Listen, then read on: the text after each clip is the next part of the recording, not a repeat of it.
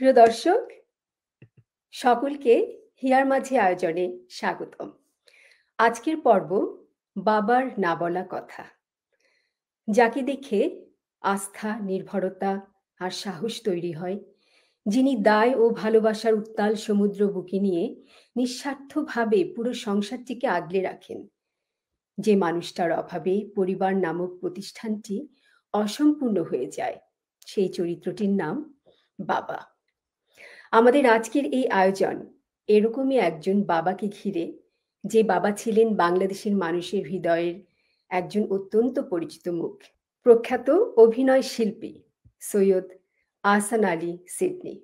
কিংবদন্তি অভিনয় শিল্পী সৈয়দ আহসান আলী সিডনি 1938 সালের 3রা অক্টোবর পুরান ঢাকায় এক জমিদার পরিবারে জন্মগ্রহণ করেন। তিনি ছিলেন জমিদার সৈয়দ মোহাম্মদ আলী এবং হুসনে আরা বেগমের একমাত্র সন্তান।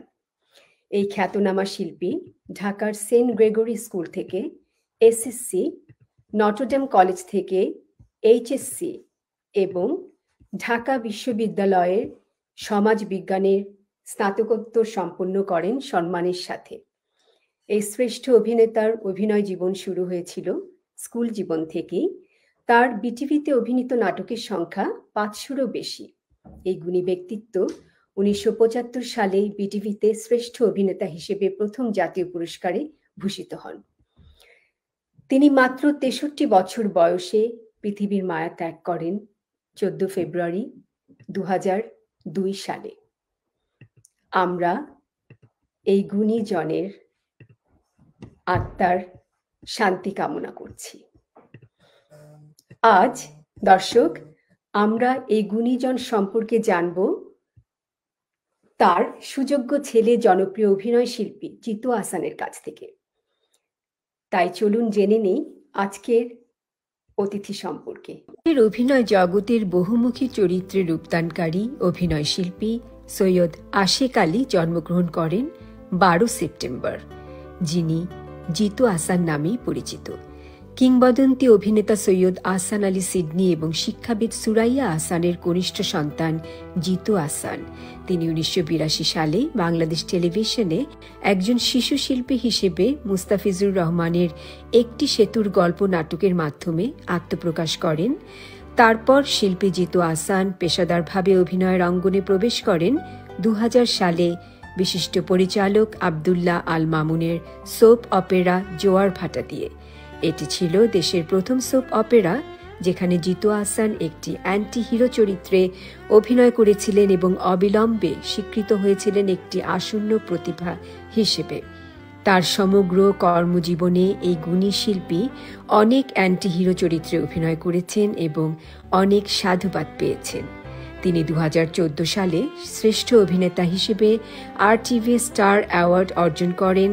তার অভিনয় দক্ষতা তাকে ভার্সাটাইল অভিনেতা হিসেবে প্রতিষ্ঠিত করেছে। রূপালী পর্দায় জিতু আহসানের প্রথম অভিষেক হয় বদরুল আনাম সৌদ পরিচালিত 7টি জাতীয় পুরস্কার প্রাপ্ত গহীন বালুচর ছবির মাধ্যমে। এই ছবিতে তিনি প্রধান বিরোধী চরিত্রে অভিনয় করেছেন। তার অভিনয় প্রতিভা দর্শকদের মনে গভীর আশার সঞ্চার করেছে। সহধর্মিণী তাসকিনা আলী এবং 2 সন্তান নিয়ে কেটে যাচ্ছে শিল্পীর ব্যস্ততম জীবন। ট্রিও আর্টসের পক্ষ থেকে আমরা এই গুণী জনকে স্বাগত জানাই এবং তার দীর্ঘজীবন ও আরও সফলতা কামনা করছি। তো দর্শক, আমরা জেনে নিলাম আমাদের আজকের অতিথি সম্পর্কে। এবার আমন্ত্রণ জানাচ্ছি বাংলাদেশের বিশিষ্ট অভিনয় শিল্পী জিতু আহসানকে।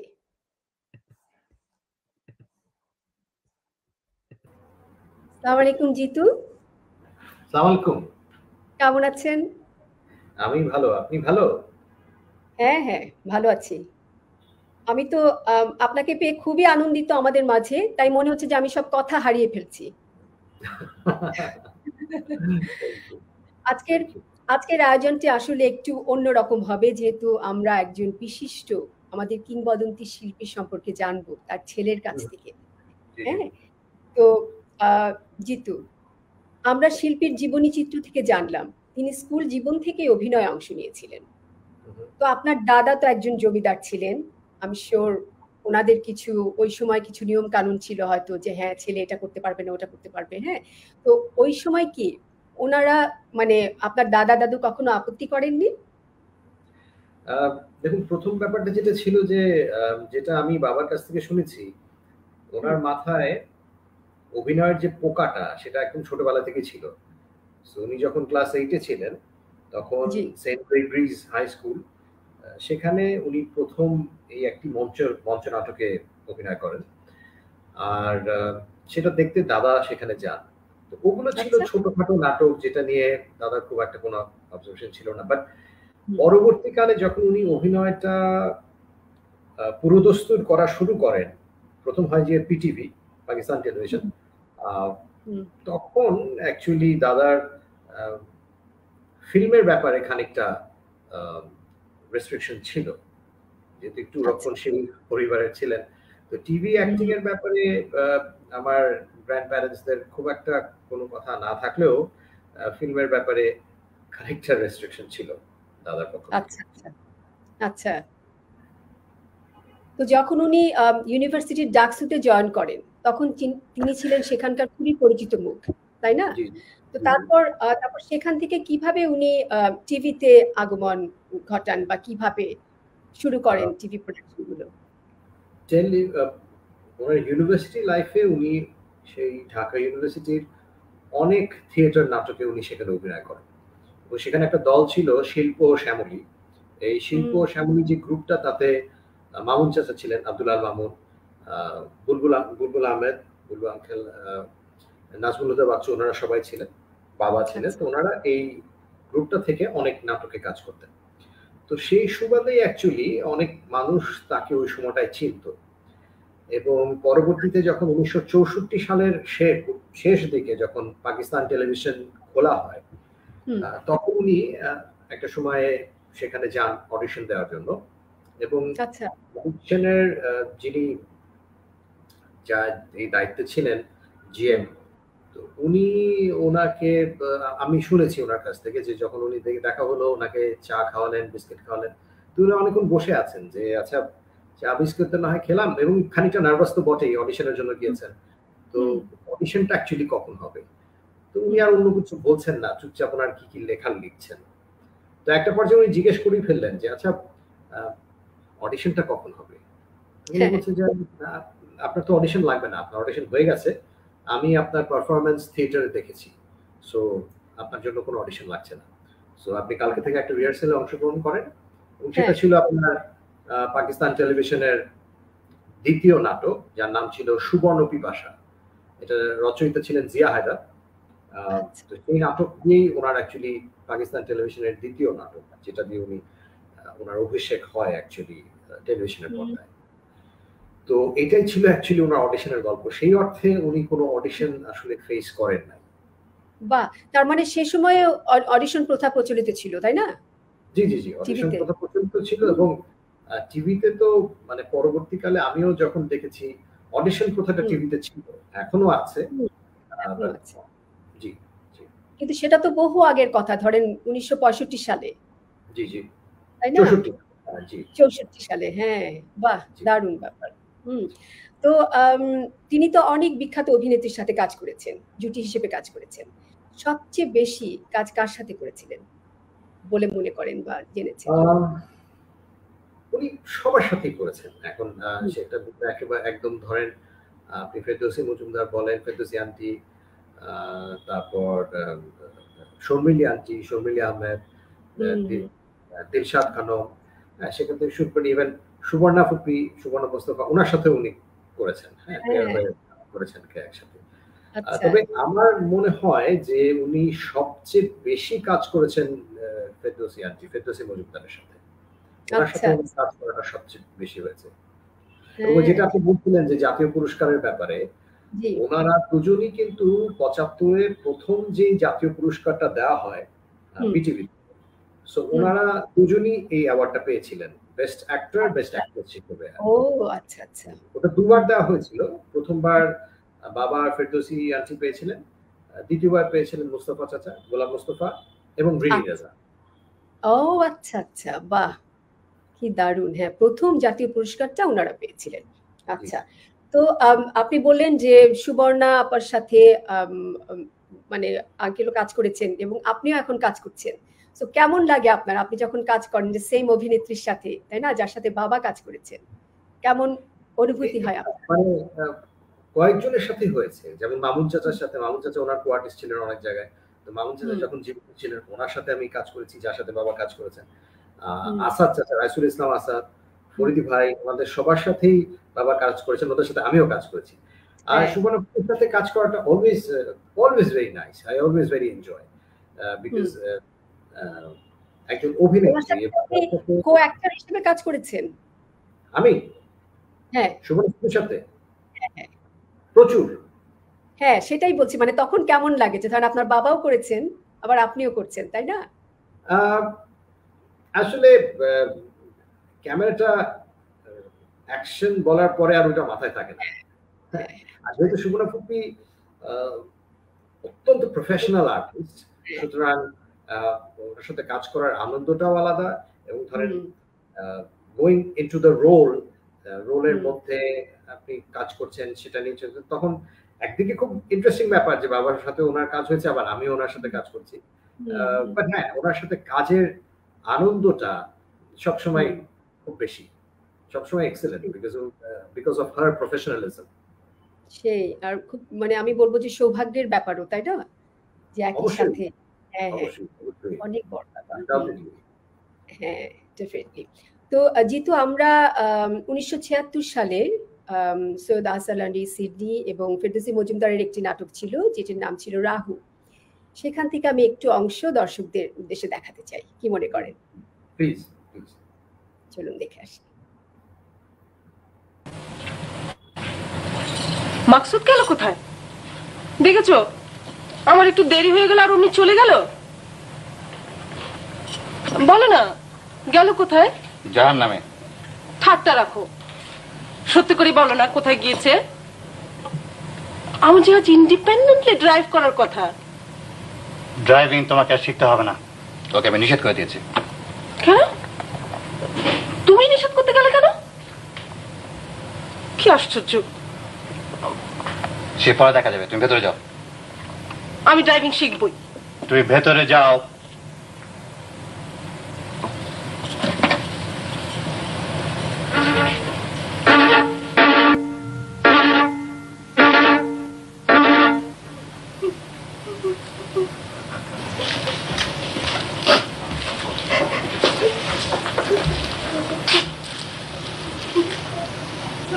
আমাকে না বলে আর কোনোদিন কোথাও যাবে না। কেন? আমি কি তোমার কেনা বাদি নাকি? না, তুমি আমার স্ত্রী, আর সেভাবে তোমাকে থাকতে বলা হচ্ছে। আমার একটা মান ইজ্জত আছে জানো। আর আমার বুঝি কোনো মান ইজ্জত নেই? হ্যাঁ, নিশ্চয়ই আছে, আর সেটাই রক্ষা করতে বলা হচ্ছে। আর সেটা রক্ষা করার দায়িত্ব আমারও বটে। আমার মান ইজ্জত আমি নিজেই রক্ষা করতে জানি, এ নিয়ে কাউকে মাথা ঘামাতে হবে না। হবে। আমাকে না জানি আর কোনোদিন কোথাও যাবে না। গেলে কি করবে শুনি? গায়ে হাত তুলবে নাকি? মারবে নাকি? জোর খাটাবে? দরকার হলে তাই করব। কি এত বড় অসভ্য বর্বর তুমি! আমি তোমার কেউ না, তুমি আমার কেউ না, আমি কিচ্ছু চাই না। দিয়ে যাও তোমার সব, দিয়ে যাও। লোক হাসিও না। আমার কনফার্মেশন হয়ে গেলে আমি গাড়ি কিনবো, তখন তুমি তোমার ইচ্ছে মতো গাড়ি ড্রাইভিং শিখো। আমি চাই না। কি হলো? কি হলো? লায়লা,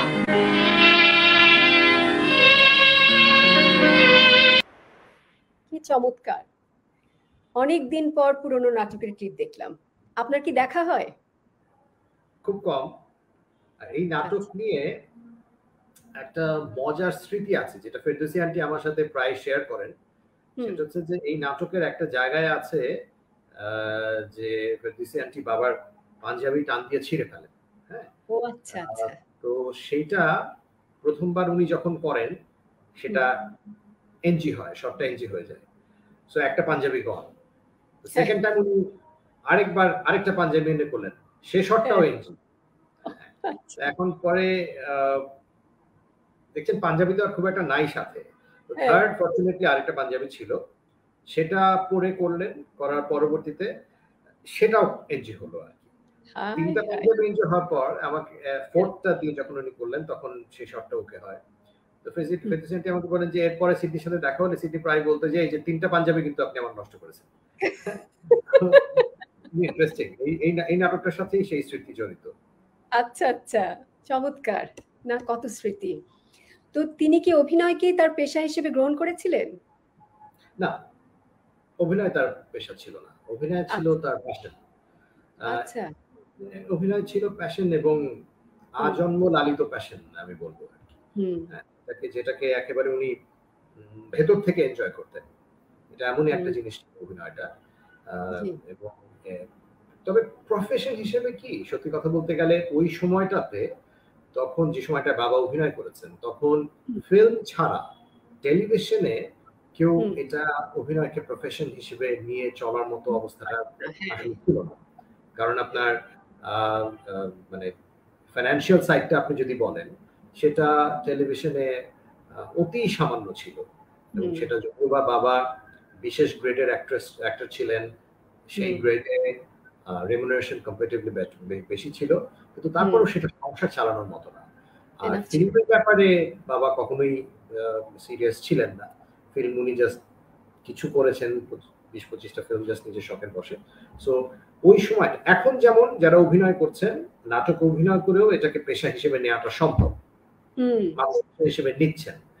কিন্তু সেই। ওই সময়টাতে আসলে পেশা হিসেবে বলতে গেলে অনেকটা ঘরের খেয়ে বনের মোষ তাড়ানোর মতো। কারণ হুম, হুম, হুম, গিয়ে যতবার রিহার্সাল করতে হতো, সেই হুম। রিহার্সাল করা, তারপর রেকর্ডিং করা, ওই রেমুনারেশন যা হতো ওটা অনেকটা ওতেই শেষ। সো সেটাই, হ্যাঁ। আর তখন তো রিহার্সেলটাও একটা মানে বিরাট ব্যাপার ছিল, তাই না? যেতেই হতো একটা রিহার্সেলে। মাস ছিল তখন। জি, হ্যাঁ, মাস। একদম যেতেই হবে। হুম, এটা রিহার্সাল করতেই হবে। জি। রিহার্সেল করতেই হবে সেই। খুব ইম্পোর্টেন্ট ছিল।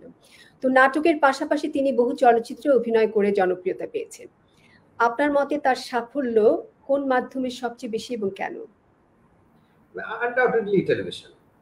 কারণ টেলিভিশন। উনি টেলিভিশনের একেবারে জন্মলগ্ন থেকেই ছিলেন। হুম, টেলিভিশনে উনি আ একক নাটক এবং সিরিজ নাটকের সমস্ত খণ্ডগুলো মিলিয়ে ৫০০ র অধিক নাটকে অভিনয় করেছেন। হুম, আ যেটা ওয়ান অফ দ্য হাইয়েস্ট এবং একটানা বহু বছর উনি টেলিভিশনের লিড ক্যারেক্টারে অভিনয় করেছেন।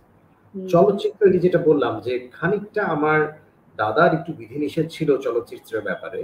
সেই কারণে চলচ্চিত্রে উনি খুব একটা সিরিয়াসলি কাজ করেন নাই। কিছু চলচ্চিত্র উনি করেছেন। ২০-২৫ টা চলচ্চিত্রের মতো হবে। But hmm. নো ডাউট উনার মেইন মিডিয়াই ছিল উনার শুরু থেকেই ছিল টেলিভিশন। টেলিভিশন, হ্যাঁ। জি, টেলিভিশনই ছিল উনার মেইন ফোকাস। জি, আচ্ছা। অ্যাবসলিউটলি। হ্যাঁ, হ্যাঁ। তো আমি আম যেটি বললেন যে উনি ১ম আম জাতীয় পুরস্কার পেয়েছিলেন বিটিভি থেকে, হ্যাঁ? ১৯৭৫ সালে। তা আমি রিসার্চ করতে গিয়ে জেনেছি যে YouTube এর কিছু এরকম ভিডিও আছে যেখানে উল্লেখ করা হয়েছে লাইক শ্রদ্ধেয় আহসান আলী সিডনি উনি নায়ক হওয়ার সকল গুণ থাকা সত্ত্বেও সেরকম সফলতা পাননি, হ্যাঁ? তো যেটি আপনি বললেন যে যেহেতু উনি করেনইনি সেরকম, উনি মানে ফিল্মটাকে ওরকমভাবে মানে অ্যাকসেপ্টই করতে পারেননি, তাই না? যেহেতু উনার মেইন ফোকাস ছিল বিটিভি। হুম? তো সেখানে তো সফলতার কথা আসতেই পারে না, তাই না?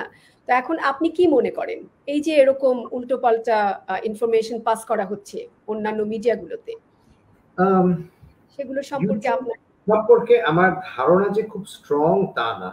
বাট হুম, আমি মাঝে মধ্যে দেখেছি যে YouTube এ আজকাল সম্ভবত এটা ওই যেহেতু মোবাইল ফোনে একটা ক্যামেরা আছে এবং হুম, সেটা দিয়ে কনটেন্ট বানানো সম্ভবত ইজি। আ হুম, যে কেউ একটা চটকদার একটা টাইটেল দিয়ে যেকোনো একটা কিছু বানিয়ে ফেলে। হ্যাঁ?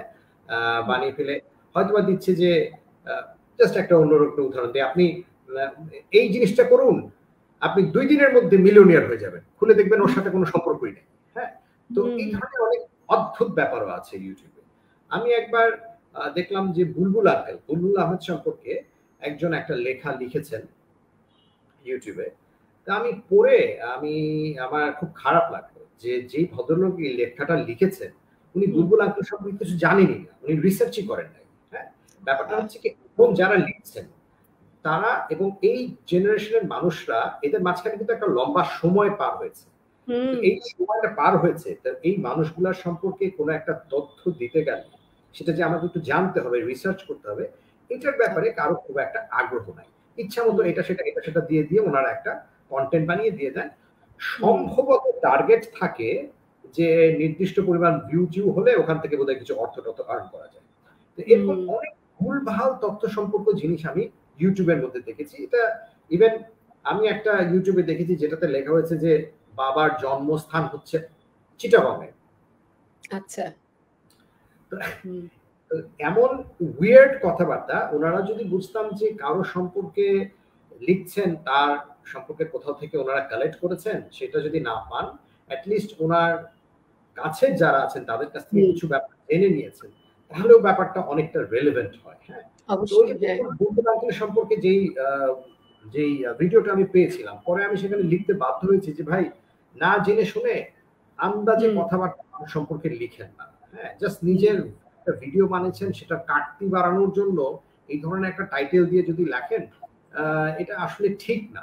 হ্যাঁ, যেহেতু এখন ইউটিউব নামের একটা জিনিস আমাদের কাছে আছে এবং সেই জিনিসটার অ্যাক্সেস সবার কাছেই আছে, সুতরাং এই লোভটা সম্ভবত কন্ট্রোল করাটা একটু ডিফিকাল্ট। যে ঠিক আছে, কিছু একটা বানিয়ে ছেড়ে দিলাম, কিন্তু আমার কাছে এথিক্যাল কারণে হলেও মানুষের একটা ব্যাপার সম্পর্কে জেনে শুনে করা উচিত। এখন দেখেন, আবার শুরুটা ছিল কিন্তু একেবারেই টেলিভিশন দিয়ে, পিটিভি, ওই সময়টা ছিল পিটিভি। পরবর্তীকালে উনি ফিল্ম করেছেন, উনি কিছু ফিল্ম করেছেন, এবং ফিল্মের ব্যাপারে আমার দাদার প্রথম থেকেই কিছু রেস্ট্রিকশন ছিল, এবং একটা পর্যায়ে যেটাতে উনি বলেছিলেন যে আচ্ছা ঠিক আছে, যদি একেবারেই তোমার ফিল্ম যদি করতে হয় করো, বাট অর্থ নেওয়ার দরকার নাই সেখান থেকে, ফিনান্সের পার্টটা বাদ। তো এরকম একটা বলা যায় যে একটা প্রচ্ছন্ন একটু ডিসকারেজিং ছিল আর কি আমার দাদা। তো তারপর কিছু ফিল্মে কাজ করেছিলেন, কিন্তু ওনার মিডিয়াটা যদি আমি বলি যে কোনটা, ডেফিনেটলি টেলিভিশন। সো এবং টেলিভিশনে যেটা ওনাকে বলা হয় যে প্রথম থেকে উনি যে করেছিলেন 25 বছর বলতে গেলে একটা না, উনি কেন্দ্রীয় চরিত্রে অভিনয় করে গিয়েছেন। এবং টেলিভিশনে ধরেন আমার নিজেরই দেখা আছে, আপনি বলেন যে হিরো থেকে শুরু করে হিরো, যেটা আপনি বলেন রোমান্টিক ক্যারেক্টার বলেন, সোশ্যাল ক্যারেক্টার বলেন, ভিলেন বলেন, একদম জারেল ভিলেন বলেন, রিক্সা পুলার বলেন, তো মোটামুটি মাল্টি ধরনের চরিত্র যা আছে উনি করেছেন সবকিছু। তো ইউটিউবের অনেক কিছু আমি দেখি মাঝে মধ্যে হাসিও, যে এটা হচ্ছে গিয়ে কাটতে বাড়ানোর জন্য। শুধু এটা না, ইভেন রাজনৈতিক অনেক ব্যাপারও মানুষ লেখে চটকদার টাইটেল দিয়ে দেয়, কিন্তু ওটার মধ্যে ভর্তি হচ্ছে কি ভুলে শুলে ভোলা। হ্যাঁ, বিভিন্ন জিনিস আর কি। আমি খুব একটা গণার মধ্যে ধরি না, কারণ আমি বুঝি যে এইগুলো লেখা হচ্ছে যে এই জিনিসগুলোর জন্য। আমার কাছে বুলবুল আঙ্কেলের ওই ইয়েটা যখন দেখেছিলাম, আমার কাছে তখন খুব খারাপ লেগেছিল যে আচ্ছা, একটা মানুষ শুধুমাত্র তার ভিউ বাড়ানোর জন্য এই ধরনের কথাবার্তা লিখে একজন সম্পর্কে লিখছেন, সেই মানুষটা নাই, সেই মানুষটা এখন মৃত, তার ছেলে মেয়ে আছে, বাড়ি আছে, আপনারা তাদের কাছ থেকে জেনে হলেও জিনিসটা লিখতে পারেন। কিন্তু আজগুবি একটা জিনিস না জেনে, যেমন আমার বাবার জন্মস্থল বানিয়ে দিল চট্টগ্রাম, কি বলবেন এটা নিয়ে? কিন্তু এখানে কি কিছু করা যায় না? যেমন ধরেন, আপনারা কি এটার এগেইনস্টে কোনো রকমের কোনো বাংলাদেশে কি কোনো ওই ধরনের কোনো ব্যবস্থা নেই যে এগুলো স্টপ করা, যদি মনে করেন? অনেস্টলি স্পিকিং, আমি আমার এটা সম্পর্কে আমার ঠিক ধারণা নাই যে এটা আছে কি নাই। আর যেহেতু এখন তো খোলা দুনিয়া, সবার হাতেই একটা ল্যাপটপ না হলেও একটা সেলফোন তো আছে, তো কিছু একটা বানিয়ে দিচ্ছে। এবং আমি একেবারেই ইউটিউব শুধু বলবো না, ফেসবুকের কথাও বলি। ফেসবুকের কিছু লেখায় আমি একদম বুঝতে পারি যে এই লেখাগুলো শুধুমাত্র মানুষের নজর কাড়ার জন্য লেখা হচ্ছে। লেখার ভিতরে তার সম্পর্কে কিছু নাই, এবং যার সম্পর্কে লেখা হচ্ছে তার সম্পর্কে যে একটু রিসার্চ, একটু জানাশোনা কিচ্ছু নাই, মনে চেয়েছে ঢুকিয়ে দিয়েছে না, যে ওই মুভি করেই নাই ওটাও লিখে দিচ্ছে না, ওটার মধ্যে লিখেছে। তো এগুলো সম্পর্কে আমি জানি না বাংলাদেশের আইনে কিছু করার স্কোপ আছে কিনা, আমার ঠিক ধারণা নাই। আমার মনে হয় এটা থাকা উচিত, তাই না? না হলে মানুষ মিসগাইড হবে। হ্যাঁ, ডেফিনেটলি থাকা উচিত। বাবার অভিনয়কে কি অনুকরণ করার চেষ্টা করেন কখনো বা করেছেন?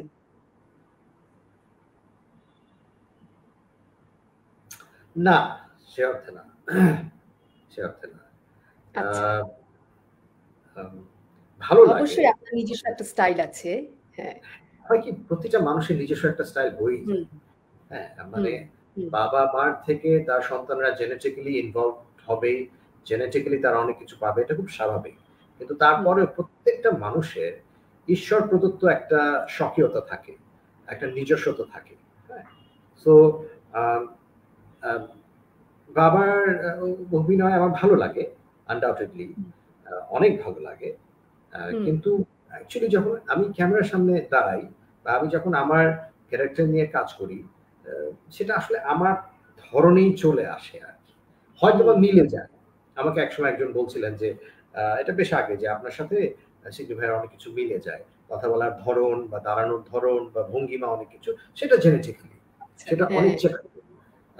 একদম যে ইচ্ছাকৃতভাবে ওনার মতোই করব, সেটা আসলে হয় না। আর একজনের মতো আরেকজনের হয়ও না আসলে। সবারটাই আলাদা, সবার ধ্যান ধারণা সবকিছু আলাদা। অবশ্যই, অবশ্যই।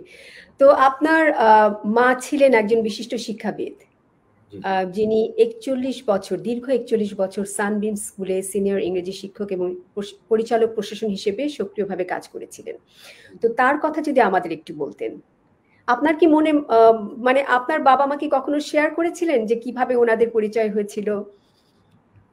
না, নট নেসেসারিলি। আমি জানি যে এটা অ্যারেঞ্জ ম্যারেজ। আর মা, হ্যাঁ, একদম বরাবরই ছোটবেলা থেকে মানে মা আর বাবার দুজনের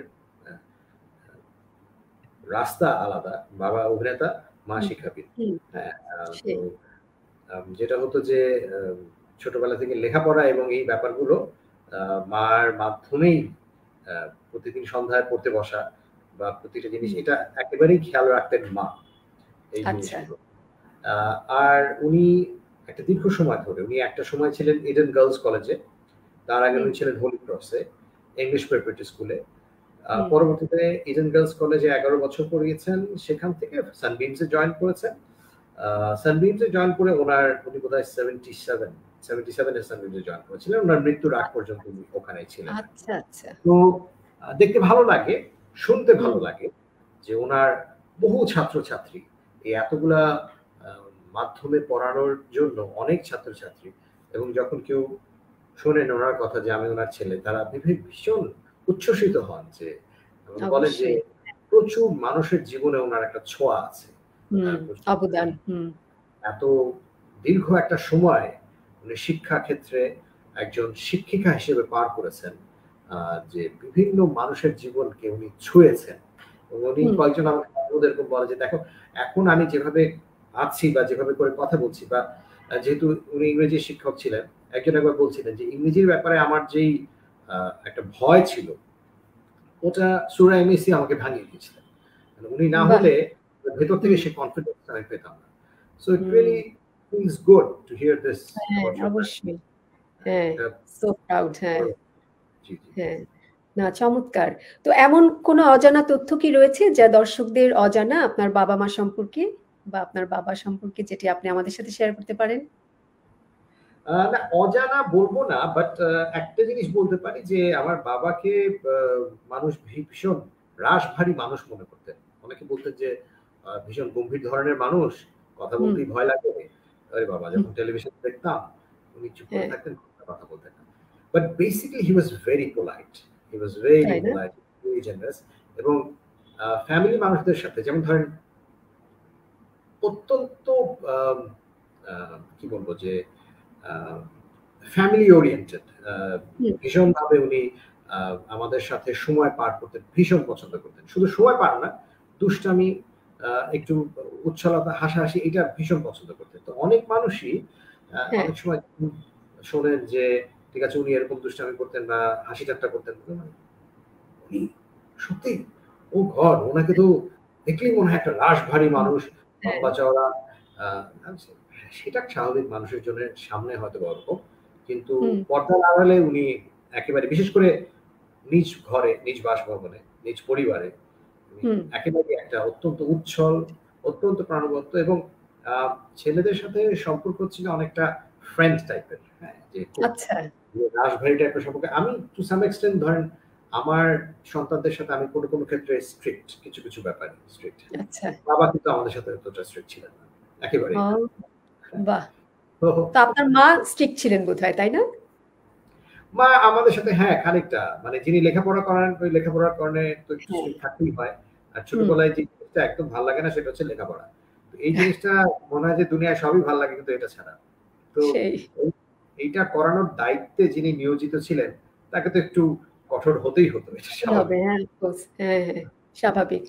তো আপনার বাবা অবসরে কি করতে পছন্দ করতেন আপনাদের সাথে সময় কাটানো ছাড়া? ওনার অবসর কম ছিল। ওনার কিছু নিজস্ব বিজনেস ছিল, সেটা নিয়ে বিজি থাকতেন। এই বিজনেস গুলোর প্রতি ওনার টাইম দিতে হতো। যেটা আমি বলেছি যে ওই সময়টায় অভিনয় ছিল একেবারেই সেকেন্ডারি। একেবারেই প্যাশন, ওটা কখনো প্রফেশন না। তো ডেফিনেটলি ওনার যে বিজনেস ছিল, যে কনসার্ন ছিল সেটার ব্যাপারে ওনাকে মন দিতে হতো। ফ্যামিলি প্রদত্তভাবে কিছু ব্যাপারে ওনাকে ইনভলভ থাকতে হতো, সেটার ব্যাপারে উনি প্রচুর পরিমাণে ইনভলভ থাকতেন। তো এই সবকিছু মিলিয়ে উনি এক্সকিউজ মি যথেষ্ট ব্যস্ত থাকতেন ওনার জিনিসে।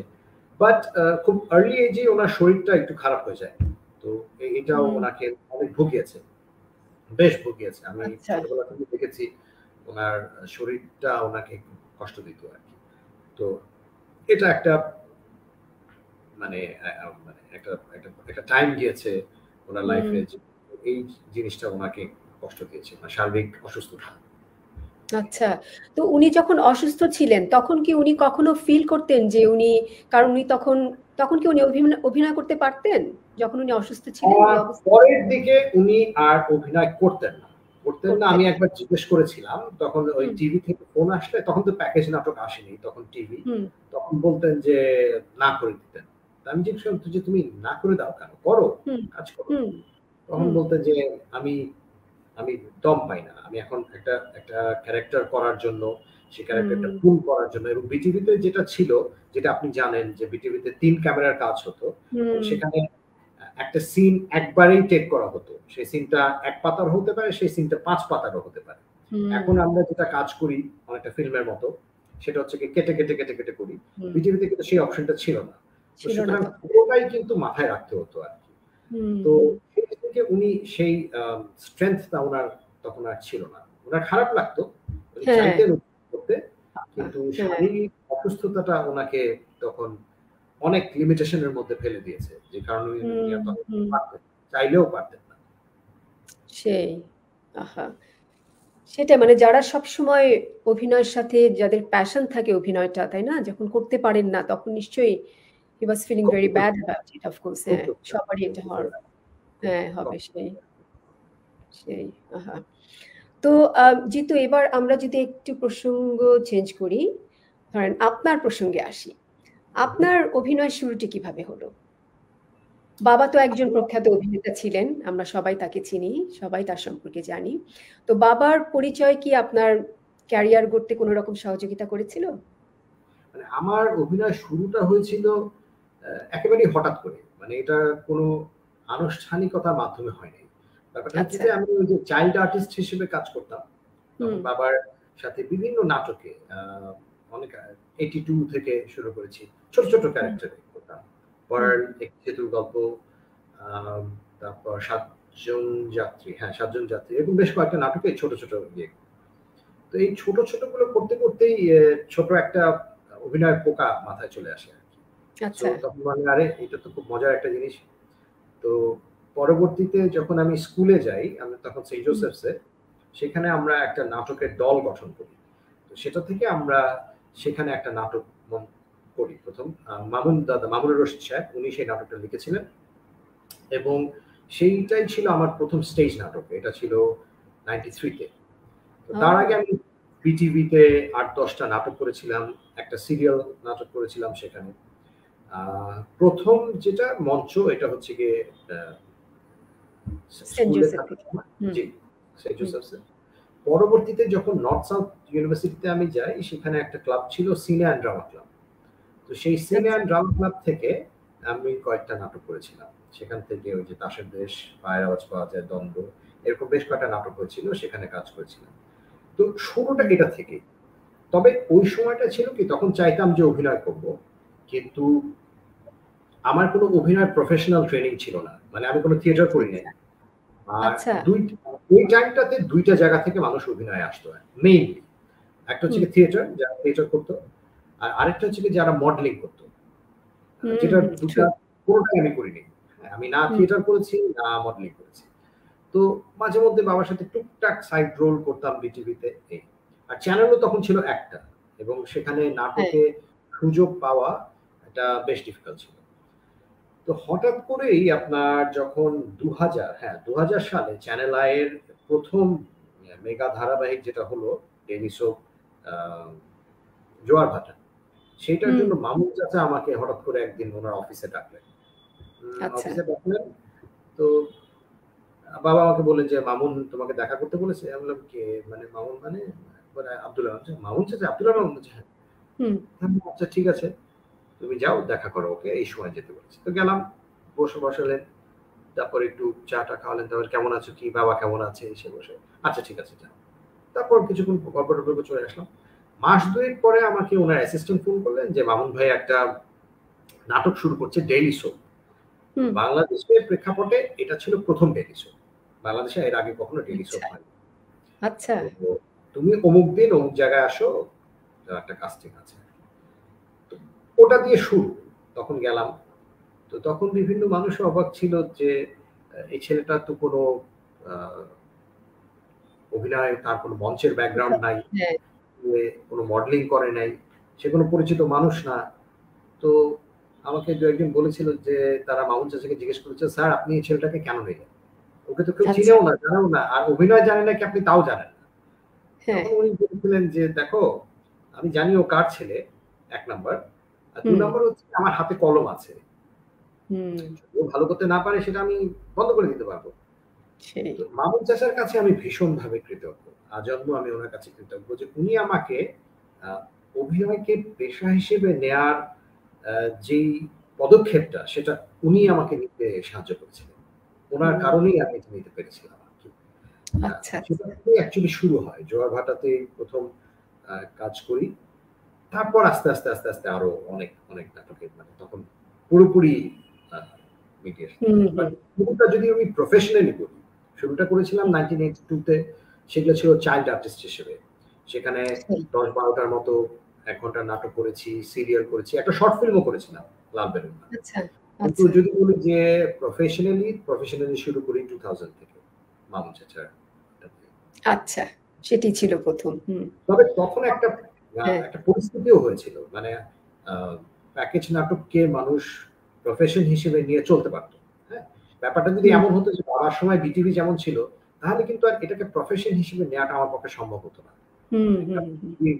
থেকে আর্থিক ব্যাপারটা যা ছিল সেটা দিয়ে অ্যাকচুয়ালি সংসার চালানোর মতো না। তো আমার জন্য ব্যাপারটা সুবিধা ছিল যে তখন প্রেক্ষাপট বদলেছে, চ্যানেল আসছে, নতুন নতুন প্রাইভেট চ্যানেল, এবং তখন আপনার এই প্যাকেজ নাটক শুরু হয়েছে। তো এই সব মিলিয়ে ব্যাপারটা ছিল যে অভিনয়কে তখন পেশা হিসেবে নেওয়া যায়।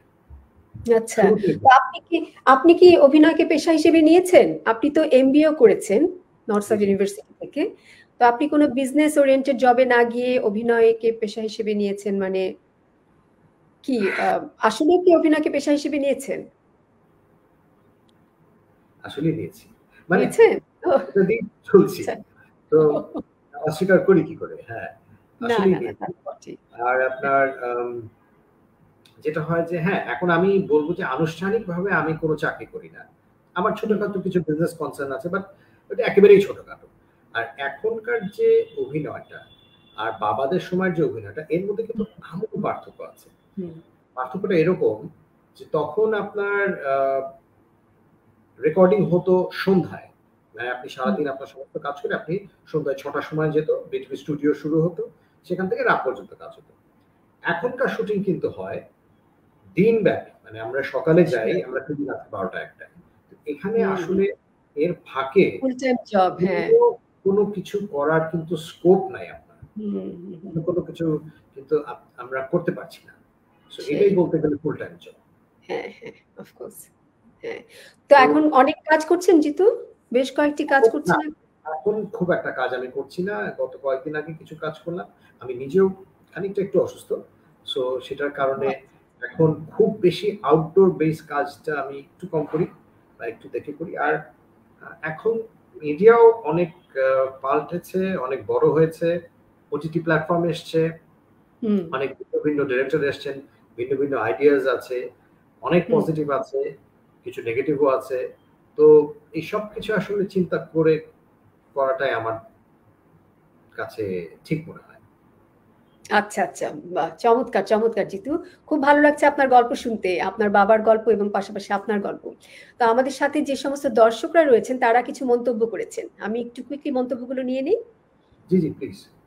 হ্যাঁ, প্রথমে আছেন তাহাসিনাম সাইদ, অসাধারণ।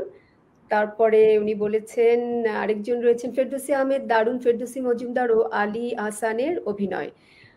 তারপরে রয়েছেন জাতীয় নবান্ন পর্ষদ, জিতুর মতো একজন মেধাবী শিল্পীকে এই অনুষ্ঠানে আমন্ত্রণ জানানোর জন্য জিও আর্টস ঝরাকে ধন্যবাদ, অনেক ধন্যবাদ। তারপরে রয়েছেন নোয়েল আলম, আগের গানগুলো কি সুন্দর, সত্যি কথা।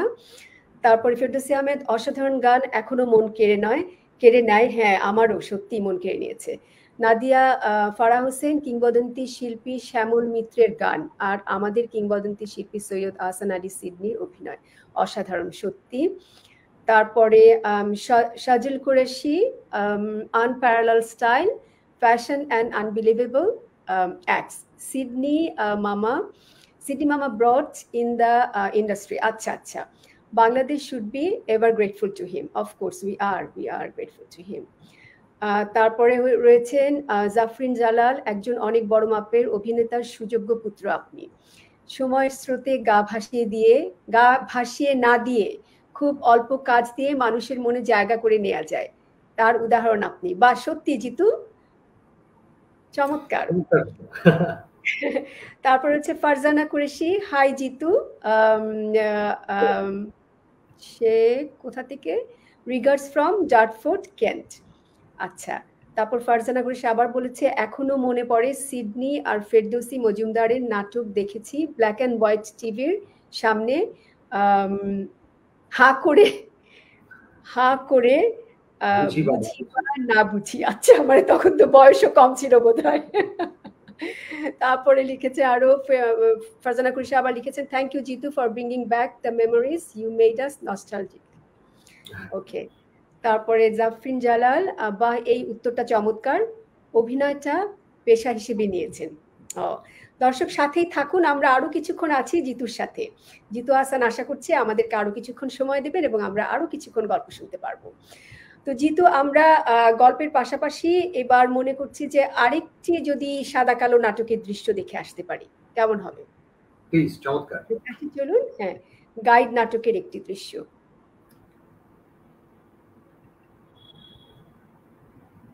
আপনি বাংলা জানেন? কিছু জানি। আমি লিটারেচার স্টুডেন্ট, বাংলাদেশ সম্পর্কে আমার কিছু পড়া আছে। ও বাহ, আসুন madam.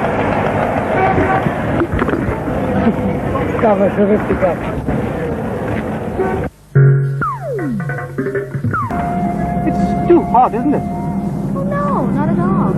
I just need to feel calm and quiet. You know, we're tired of noise, you see. Noise in the Concord, noise in the radio and the television. Oh, it's just terrible. আরে মেয়ে একটু জোরে চালাও, নাহলে শহরে পৌঁছে তো সন্ধ্যা হয়ে দেবো। Oh no, I'm not in a hurry. আরে মেম সাহেব, শহরে না গেলে দেখবেনটা কি? আস্তে আস্তে দেখি, জানেন স্পিড আমার একদম ভালো লাগে না। You are a real philosopher. And you, a friend and a guide.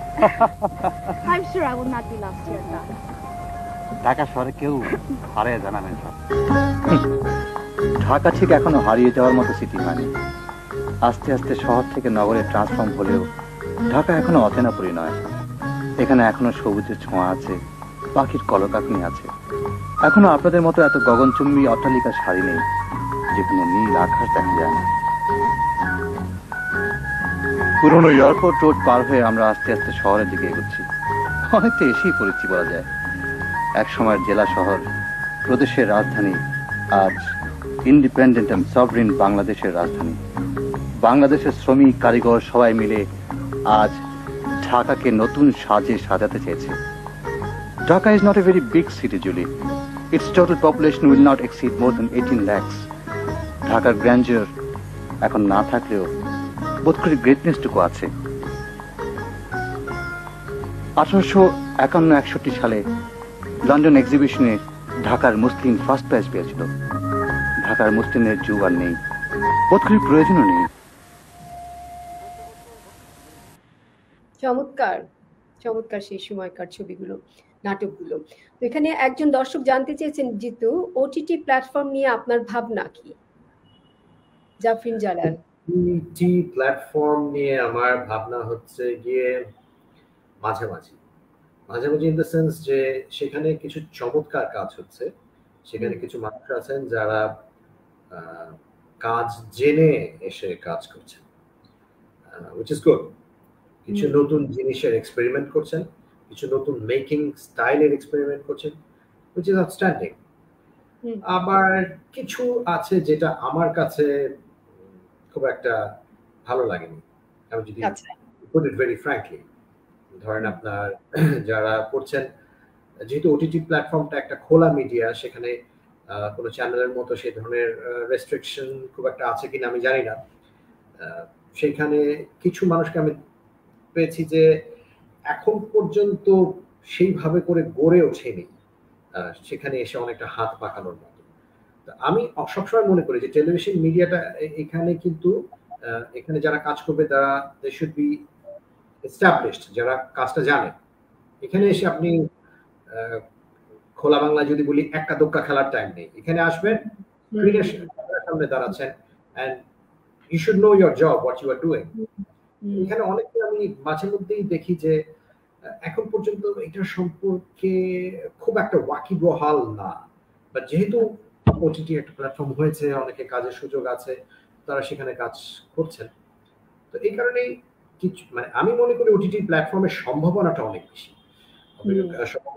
কারণ এখানে আপনার ধরেন অনেক রকমের চিন্তা ভাবনার সমন্বয় করবে, কারণ এখানে মানুষ ভিন্ন ভিন্ন চিন্তা, ভিন্ন ভিন্ন স্টোরিজ, ভিন্ন ভিন্ন মেকিং স্টাইল, অনেক কিছু আনবে, যে কারণে আলটিমেটলি উপকৃত হবে দর্শকরা, তারা দেখতে পাবে নতুন নতুন জিনিস। আমরা যত প্রফেশনাল লেভেলে নিব, স্পেশালি মেকার্সরা যত ভালো হবে। কিছু কিছু মেকার্স আমি বলছি, I don't want to be hypocrite or but কিছু কিছু মেকার্স আমি পেয়েছি যে মানে I not up to the mark. I would expect that to be far better. এবং ধরেন এখন কিন্তু আমরা সেই টেলিভিশন যে একটা বাক্সর মধ্যে সেই জায়গাতে নাই, আমরা কিন্তু এখন পুরো ওয়ার্ল্ডের সাথে কম্পিট করছি। সো ওই ব্যাপারটা মাথায় রাখতে হবে। আমি এখন একটু কম্পিট করছি কোরিয়ান সিরিয়ালের সাথে, আমি কম্পিট করছি টার্কিশ সিরিয়ালের সাথে, ইন্ডিয়ান সিরিয়ালের সাথে, ইউএস সিরিয়াল। সো জাস্ট মনে হলো যে আচ্ছা আমি একটা প্রোডিউসার পেয়েছি, বাস একটা ক্যামেরাম্যান নিয়ে নেমে গেলাম, ক্যামেরাম্যান আমাকে একটা সিনের 50টা শট দিল, আমি গিয়ে সবকিছু এডিটরকে দিলাম, ভাই সব রকমের শটস আছে, এখন আপনি কেটে কুটিয়ে যেমনি হয় বানিয়ে দেন।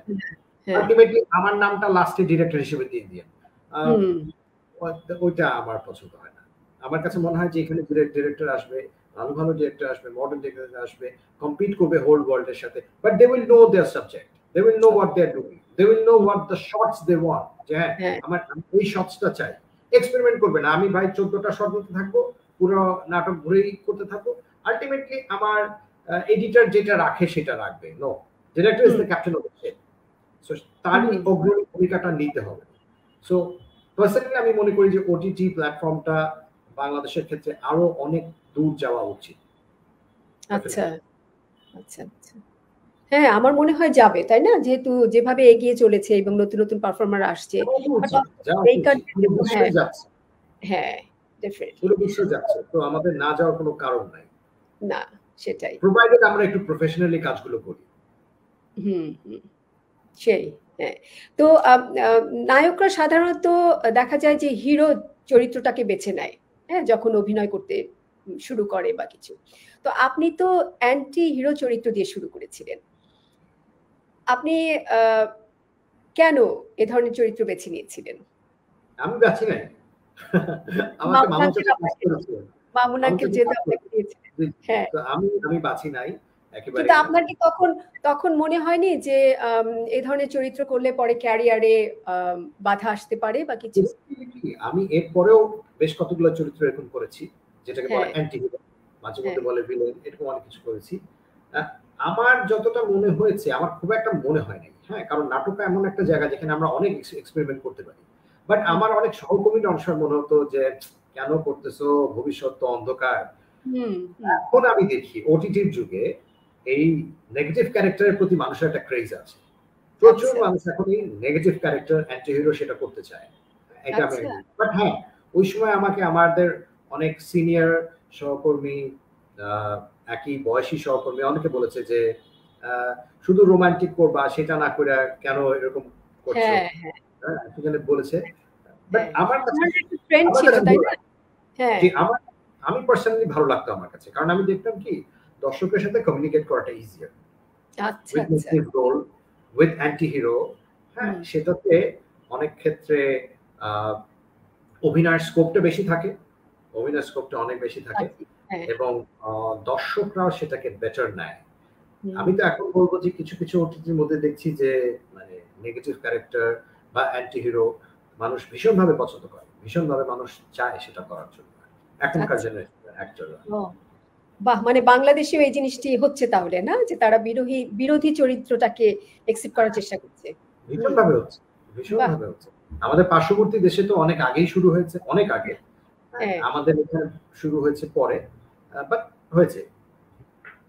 সেই। এখন অনেক কিছু চেঞ্জ হচ্ছে, এখন অনেক কিছু হ্যাঁ, চেঞ্জ হচ্ছে, অনেক আগে থেকেই হচ্ছে চেঞ্জ, এখন আরো হচ্ছে, ভবিষ্যতে আরো হবে।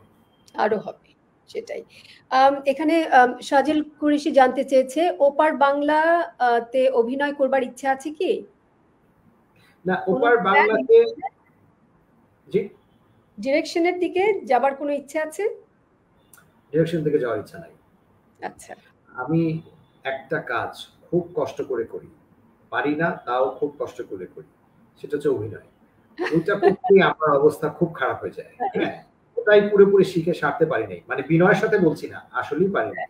আর আচ্ছা। সেখানে আরেকটা অঙ্গনে যাওয়া, সেই হ্যাঁ, অঙ্গনে হাঁটা, আপাতত ইচ্ছা নাই। আচ্ছা। আর ওপার বাংলায় কাজ করবার ইচ্ছে আছে? ওপার বাংলায় 2005-06 এর দিকে যখন এমবিএ করছিলাম, এমবিএ শেষের দিকে, তো তখন আমি কয়েকটা প্রপোজাল পেয়েছিলাম। আচ্ছা। ভালো হ্যাঁ, মেকারের কাছ থেকে প্রপোজাল পেয়েছিলাম, কিন্তু হুম, ওই সময় আমি একটা ডিলেমার মধ্যে ছিলাম, কিছু দ্বিধা হুম, দ্বন্দ্বে ছিলাম যে হুম। আসলেই অভিনয়ের ব্যাপারটা নিয়ে কি আর সামনে আগাবো না আগাবো না, কারণ তখন এমবিএটা শেষ করছি। তখন আচ্ছা। একটা চিন্তা মাথায় ছিল যে হয়তো কোনো কর্পোরেট জবে ঢুকবো, তো হুম, সেটাই যদি ঢুকি তাহলে আর আহ, ইয়েতে যাওয়ার কোনো মানে ফার্দার আর এক্সপ্যান্ড করার কোনো দরকার নাই, সেই কারণে আর তখন আমি আর কোনো বাড়তি কাজ ওখানে করিনি। সো আচ্ছা। অ্যাকচুয়ালি এটা ডিপেন্ড করবে, আমার ক্ষেত্রে the field is always open. আমি সবসময় যেটা আগে চিন্তা করতাম যে আমার চরিত্রটা আমার পছন্দ হতে হবে, যে চরিত্রে আমি হুম, অভিনয় করতে যাব, হুম, গল্পটা পছন্দ হতে হবে, ডিরেক্টরের সাথে বনিবনা হতে হবে, সবকিছু মিলে যদি পছন্দ হয়, হুম। ওপার এপার যত পার দূরে হোক, সেই। আমার তো আসবে না। ব্যাটে বলে হতে হবে। ব্যাটা বলে হতে হবে। মোট কথা হচ্ছে যে, অনুরোধে ঢেকি যে আমি গিলি নাই তা না, সব অভিনেতাদেরই অনেক অনুরোধে ঢেকে গিলতে হয়। হয়, হ্যাঁ। বাট আমার ক্ষেত্রে একটা ব্যাপার থাকে যে যেটা আমার ভালো লাগে না, যেই গল্পটা পড়ে আমার ভালো লাগে নাই বা যে চরিত্রটা আমার ভালো লাগে নাই, দর্শকেরও এটা ভালো লাগার সম্ভাবনাটা কম। হুম, হুম, সো হুম। চেষ্টা করি যে যেটা ভালো লাগে নাই সেটা খুব একটা কাজ না করতে। কিন্তু এরকম কি কখনো কোনো সিচুয়েশন হয়েছে যে ধরেন আপনাকে এমন একটি স্ক্রিপ্ট দিল এবং আপনাকে রিকোয়েস্ট করলো করবার জন্যে, আপনি হয়তো না করে দিয়েছেন, হ্যাঁ? তখন ধরেন, তখন যে সিচুয়েশনটা ক্রিয়েট হয়, তখন যে স্ক্রিপ্ট রাইটার বা ডাইরেক্টর যে আপনাকে অফার করেছে তার সাথে একটা মনোমালিন্যের সৃষ্টি হয়, তাই না? এরকম কোনো সিচুয়েশনে কি আপনি পড়েছিলেন কখনো? বহুবার, বহুবার। বহুবার। কারণ আমার আচ্ছা। সেটাকে বেশিরভাগ কিভাবে সময় ম্যানেজ করেছেন পরে? সেটাকে আমার একটা ডায়লগ বানালাম। আমি নিজে থেকে একটা সংলাপ রচনা করলাম। সেটা হচ্ছে আচ্ছা। ১ম দিকে বুঝতাম না। ১ম দিকে বলতাম, "ভাই ভাল লাগে নাই, করব না।" হ্যাঁ? হ্যাঁ, পরে হ্যাঁ, বুঝলাম যে না ভাই, মানুষ তো অফেন্ড হয়। হ্যাঁ? হ্যাঁ। অফেন্ডেড হয় এবং এটা পরে সামলানো খুব মুশকিল হয়ে যায়। এর পরবর্তীতে এই সংলাপটা একটু ঘুরিয়ে তখন আমি বলতাম যে, আসলে ভাই এটা আমার খুব একটা মনে লাগে নাই, আমার মনে হয় আমাকে এটার জন্য বাদ দেন। আচ্ছা। সেই সংলাপটাকে ঘুরিয়ে বলতাম আর কি জিনিসটা, যে হ্যাঁ। করতে চাচ্ছি না বা ভালো লাগছে না এর জন্য করবো না সেটা না বলে এটাকে বলতাম যে আসলে এটা মনে লাগে নাই। তো আমাদের একজন অ্যাসিস্ট্যান্ট ডিরেক্টর ছিলেন, এখন উনি ডিরেকশন দেন অনেক বছর, ওনার নাম নোমান ভাই। তো নোমান ভাইয়ের নাটকেও বলছিলাম যে ভাই মনে লাগে নাই। তো পরে এখনো নোমান ভাই আমাকে মাঝে মধ্যে বলে যে আপনাকে স্ক্রিপ্ট পাঠাইতে ভয় লাগে, কোনটাই কোরেটোরে খুব করবেন, কোরেটোরে হাসি একটা দিয়ে বলবেন মনে লাগে না।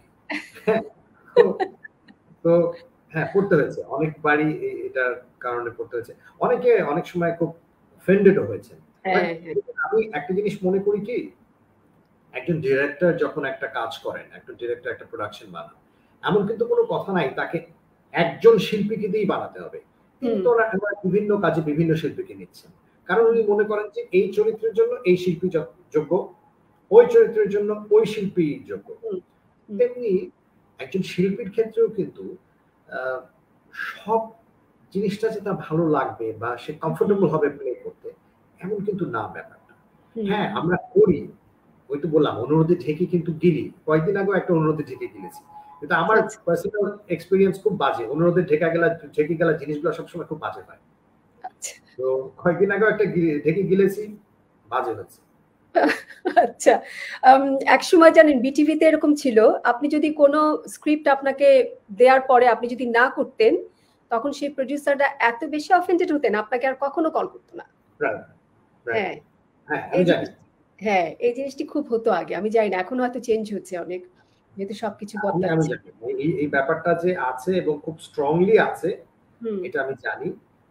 তো মানে আমি একজনকে একবার বোঝাবার চেষ্টা করেছিলাম যে ভাই দেখেন আপনার সব প্রোডাকশন কি আপনি আমাকে কাস্ট করেন না, কারণ আপনি মনে করেন সব চরিত্রের জন্য আমি যোগ্য না।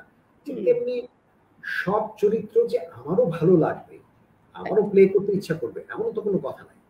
তো তারপরে অনেকে একবার বলতেন না জিতু তো করে না, বেশি খুঁতখুঁতা। তো একবার আমি বললাম ঠিক, আমি বেশি খুঁতখুঁতা, হ্যাঁ আমার ভালো লাগে না, আমি করিনি, আমি বেশি খুঁতখুঁতা। এটা কি করবো, সবার কিছু দুর্বলতা থাকে, এটা আমার দুর্বলতা। সেই তো, হ্যাঁ না দারুণ দারুণ জিতু। তো আপনার বাবা অনেক অ্যান্টি হিরো চরিত্রে অভিনয় করেছিলেন, আমি এখান থেকে একটি নাটক বেছেছি, 7 আসমানের সিঁড়ি, যে নাটকে তিনি একটি অসাধারণ চরিত্রে অভিনয় করেছিলেন। তো সেখান থেকে একটু দেখে নিতে চাই।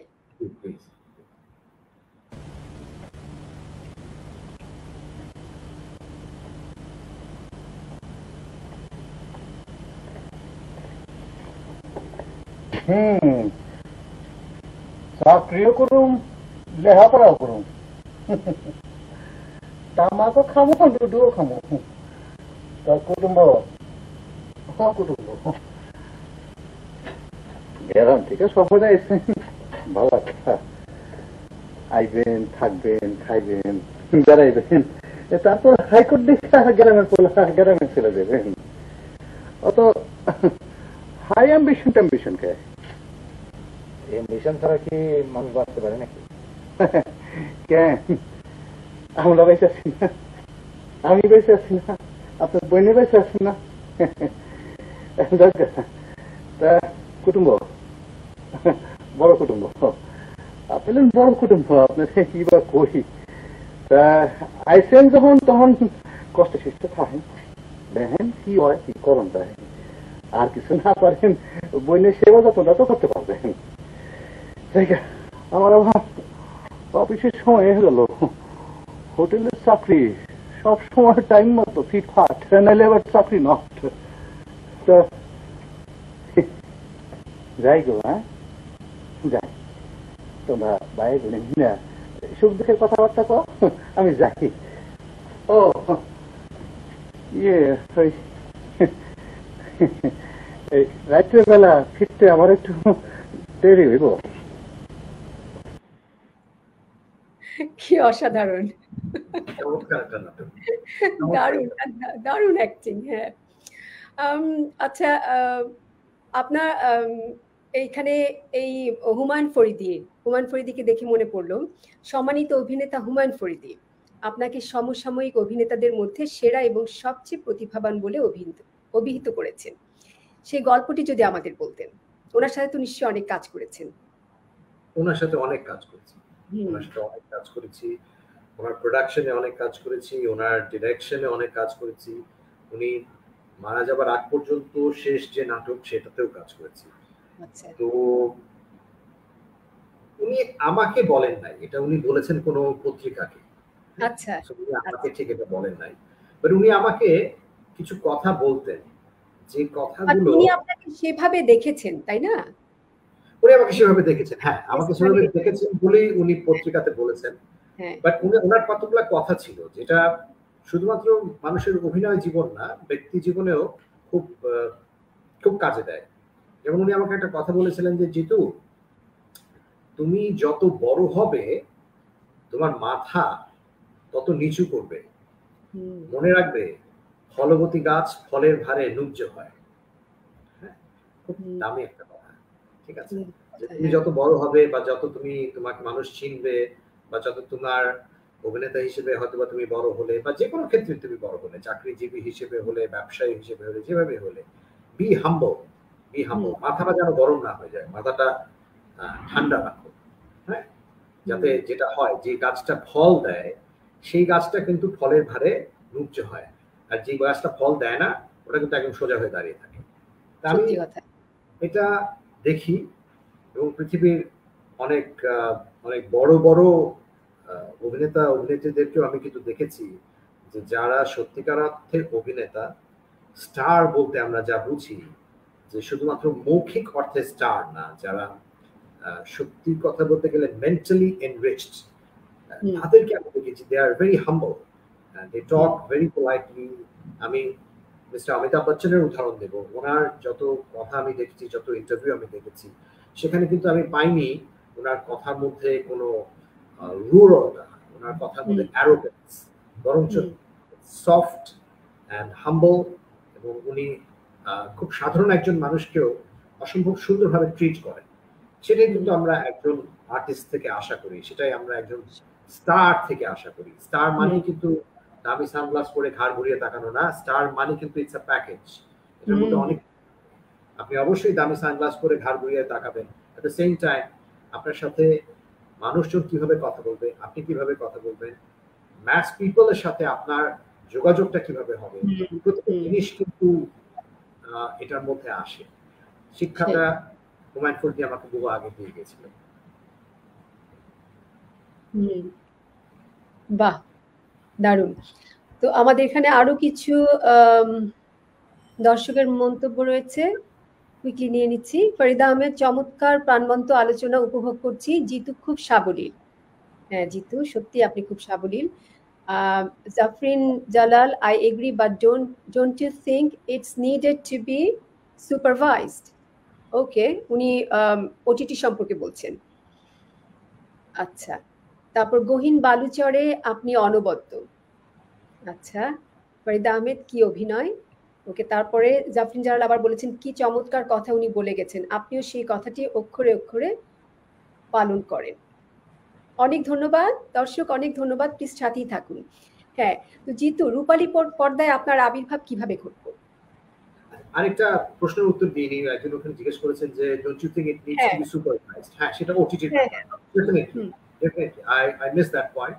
Definitely OTT needs to be supervised. মানে আমরা অবশ্যই বিশ্বের সাথে কাজ করছি, সারা বিশ্বের সাথে তাল মিলিয়ে আমরা এখন আমাদের প্রোডাকশন রেডি করছি, but at the same time আমরা বাংলাদেশ, আমাদের একটা আলাদা সংস্কৃতি আছে, আমাদের কিছু বোধ আছে, আমাদের কিছু ডুজ অ্যান্ড ডোন্টস আছে, সেটা অবশ্যই আমাদের মাথায় রেখে কাজ করা উচিত।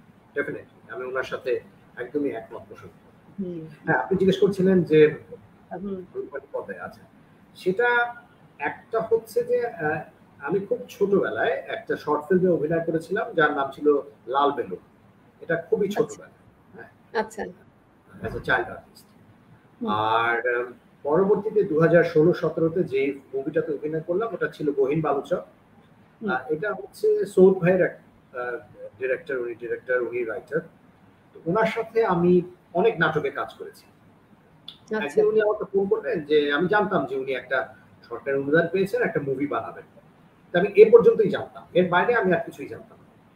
তো একদিন উনি আমাকে ফোন করলেন যে জিতু, আমি একটা স্ক্রিপ্ট লিখেছি মুভিটা, তো স্ক্রিপ্টটা আমি আপনাকে পাঠাতে চাই, আপনি কি একটু পড়ে দেখবেন? হুম তাহলে আমি হ্যাঁ নিশ্চয়ই করে দেখবো।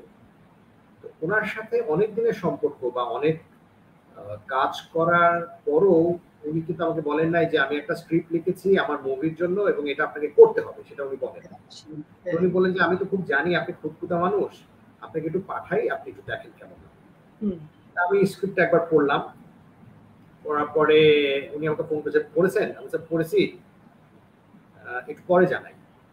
হুম তারপরে স্ক্রিপ্টটা আরো পড়লাম, পড়ে তারপর বললাম যে হ্যাঁ সৈয়দ ভাই, আহ, কাজটা করব, করবেন? আমি বললাম হ্যাঁ, এই চরিত্রটা, হ্যাঁ এই যে ভিলেন চরিত্রটা, হ্যাঁ আমি এটাই করবো, অন্য কোনো চরিত্র করবো না, এটা যদি করতে চান তাহলে এটাই করবো। আচ্ছা আর গল্পের ব্যাপারে কিছু ওপিনিয়ন চাইলেন, সেটা আমি আমার ওপিনিয়নটা দিলাম। সো বেসিক্যালি স্টার্টটা এইভাবেই যে হুম ওই আচ্ছা তখন মানুষ বলছে এই যে আবার কিন্তু তুমি অ্যান্টি কাজ করতে যাচ্ছ, আবার ভিলেন করতে যাচ্ছ। আমি বলছি যে আমার ভালো লাগছে, কি করবো, ভালো লেগে হ্যাঁ গেছে আমার, যে আমি এটা করতে চাই। সো এখানে কোনো আলাদা রিজন নাই, সৌদ ভাইয়ের পক্ষ থেকেও কোনো চাপ ছিল না যে এটা আমাকে হুম করতেই হবে। অনেক কাজ করেছি, আপনার সাথে সুসম্পর্ক আছে, তো এটা আপনি আমাকে করে দেন, এই ধরনের কোনো ব্যাপার ছিল না। তা আমি নিজে হুম ইচ্ছাই বলেছি যে আমি এটা কাজটা করবো। আচ্ছা কতদিনের কাজ ছিল সেটা? আমার পোর্শনের শুটিং খুব বেশি লাগে নাই, আমার আচ্ছা পোর্শনের শুটিং লেগেছে সম্ভবত 16-17 দিন বোধহয় লেগেছিল আমার শুটিংটা, আমার পার্টটা কমপ্লিট করতে। তারপর আচ্ছা ডাবিং এর পার্ট ছিল, সেটা আলাদা। হুম হুম বাট আচ্ছা ওভারঅল ফিল্মটা বোধহয় শুট হয়েছিল বোধহয় 1.5 মাস বা 2 মাস আচ্ছা বোধহয় আচ্ছা হয়েছিল। তো কেমন লেগেছিল কাজ করতে? কাজটা ভালো লেগেছিল করতে। আমরা করেছিলাম আচ্ছা বরিশালে হুম একটা হুম জায়গায়। আহ, তো হ্যাঁ ওটা বেশ ভালো লেগেছিল, স্ক্রিপ্টটা এটাই স্ট্রং তো ছিল। আচ্ছা এটি তো আপনার ফার্স্ট মুভি তাই না, গহীন ওই বালুচর? ওটা যদি বাদ দিই তাহলে এটাই ফার্স্ট। ছোটবেলাটা বাদ দিলে মানে বড়বেলার কথা বলছি আমি। হ্যাঁ আচ্ছা তো এনজয় করেছিলেন কাজ আমি করতে? এনজয় করেছি, আমি এনজয় করেছি। আমি ওটাই আচ্ছা সব ভাই বলছিলাম যে না, যদি এনজয় না করি তাহলে করবো না। তো হ্যাঁ যেহেতু স্ক্রিপ্টটা ভালো লেগেছিল, চরিত্রটা ভালো লেগেছিল, তো হুম তখন আমি বলেছি যে হ্যাঁ করবো, কাজটা করবো। এবং এটা করতে আমরা গিয়েছিলাম বরিশালে, ওখানেই ছিলাম 2 লজে। এবং ওভারঅল মানে জায়গাটাও খুব সুন্দর ছিল, ওখানে বিভিন্ন গানের পিকচারাইজেশন ওখানেও করেছিল, মানিকগঞ্জেও কিছু করেছিল, খুবই সুন্দর হুম সব ভালো ছিল। আচ্ছা আচ্ছা তো যখন মুভিটি রিলিজ হলো তখন আপনার কেমন অনুভূতি হয়েছিল? এই যে একজন দর্শক বললেন, জাফরিন জালাল বলেছেন যে আপনি ছিলেন অনবদ্য ওই ছবিতে। মুভি রিলিজটা এটা একটা অদ্ভুত ফিলিং, এটা একটা অদ্ভুত আচ্ছা ফিলিং, কারণ ছোটবেলার যে মুভিটা করেছিলাম সেটা তো অনেক ছোট অবস্থায়, অত একটা খেয়াল নাই। হুম এই হুম মুভিটা যখন করি, এটা একটা বড় স্ক্রিনে রিলিজ পাচ্ছে, এতদিনের কাজগুলো ছিল ছোট স্ক্রিনে, সেখানে একটা বড় স্ক্রিনে একটা ছবি রিলিজ পাচ্ছে, তো হুম সেইটা দেখা, হুম এটার একটা ফিলিং, এটা বোধহয় সেভাবে করে প্রকাশ করা যাবে না। আচ্ছা ঠিক আছে ঠিক আছে আমরা বুঝে নিলাম যে জিতু অনবদ্য ছিল আপনার ফিলিংটা, আমি বলবো। তো আপনার বাবার কি স্বপ্ন ছিল আপনাকে নিয়ে, কখনো বাবার বলেছিলেন? লোকটা কি, বাবার আসলে সেই অর্থে ছিল না, বাবা বুঝতো যে এই ছেলের মাথায় অভিনয়ের একটা পোকা আছে। হুম তো বাবা একটু চিন্তায় ছিল যে আমি আবার লেখাপড়া না বাদ দিয়ে দিই। তো আচ্ছা ওনার কথা ছিল কি, তুমি তোমার লেখাপড়াটা শেষ করবে। তখন আমি হ্যাঁ বিবিএ করছিলাম, উনি আমাকে বললেন যে না তুমি এমবিএ শেষ করো, এমবিএ শেষ করো, তারপর তুমি যেটা ভালো বুঝো সেটা করো, হুম বাট লেখাপড়াটা অবশ্যই শেষ করতে হবে। তো মনে মনে যে উনি চাইতেন না আমি অভিনয় করি তা না, উনি নিজে অভিনেতা ছিলেন, উনি চাইতেন, হ্যাঁ বাট এটাও ঠিক যে সামাজিক প্রেক্ষাপটে এক্সকিউজ মি, উনি বুঝতেন যে মানে তখনকার প্রেক্ষাপটে 2000 সালের প্রেক্ষাপটে একটা মানুষ টেলিভিশনে অভিনয় করে হুম আসলে চলাটা খুব ডিফিকাল্ট একটা ব্যাপার আর কি। হুম যদিও বা পরবর্তীকালে অনেক চ্যানেল এসছে, কাজের অনেক গতি হয়েছে, এখন ওটিটি প্ল্যাটফর্ম তো আরো ভালো, হুম কিন্তু ওই সময়টাতে ওই ব্যাপারটা তো ছিল না। তো সেটাই যদি বা উনি চাইতেন মনে মনে, বাট তারপর উনি ভাবতেন যে না, লেখাপড়াটা আগে শেষ করতে হবে, তারপর তুমি যেটা করতে চাও। অন্য কিছু। সেই সব বাবা মাই বোধহয় তাই চায়, তাই না? কম বেশি। হ্যাঁ, তো আপনার তো 2 ছেলে মেয়ে জিতু, আপনার ছেলে মেয়েদেরকে নিয়ে আপনার স্বপ্ন কি? তাদেরকেও কি অভিনয় জগতের সাথে পরিচয় করাতে চান বা করিয়েছেন অলরেডি? না, করাইনি, করাতে চাইও না। আচ্ছা। তারা তাদের মতো থাক। এখন অনেক পাল্টে গেছে সময়। এখন তারা তাদের মতো যেটা তারা পছন্দ করে, সেই ধরনের ভালো যে জিনিসটা তাদের জন্য হয়, আল্লাহ যেন তাদের জন্য সেটা গ্রান্ট করেন, এবং তাদের যে মনের ইচ্ছা যেটা ভালো হয় সেটাই যেন আল্লাহ তাদেরকে দেন, সেটাই আমি চাইবো আর কি। আমি নিজের থেকে কোনো কিছু আসলে চাপিয়ে দিতে চাই না। যেমন আমার মেয়ে, সে ভালো বেক করে, শি ইজ আ গুড বেকার। হ্যাঁ, তো ও যদি বেকিং করতে চায়, আই হ্যাভ নো অবজেকশন। বাহ। তো আমার পক্ষ থেকে আসলে নাই যে এটাই হতে হবে বা ওটা হতে হবে।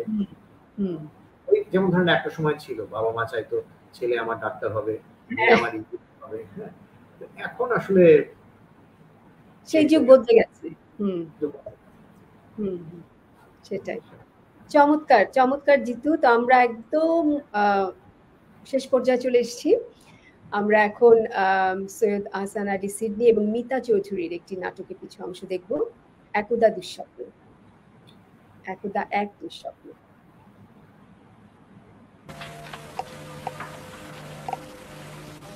ওকে এইভাবে অপমান না করলেও পারতে। কাকে কি বলতে হবে না বলতে হবে সেটা তোমার কাছ থেকে আমার শিখতে হবে না।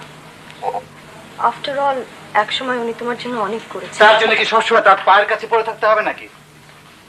আমি পায়ে পড়ে থাকার কথা বলিনি, আমি বলেছি স্বাভাবিক ভদ্রতার কথা, সৌজন্যের কথা।